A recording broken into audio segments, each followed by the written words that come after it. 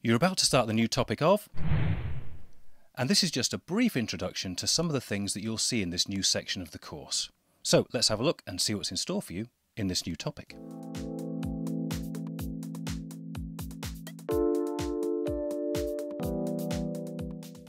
The demand for water is rising all around the world through economic development and a rising population.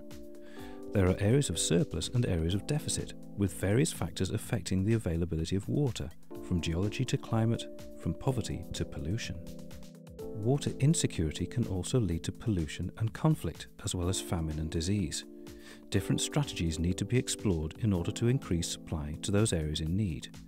Dams, reservoirs and water transfer will certainly help, and you'll look at a case study that will examine both advantages and disadvantages of a scheme.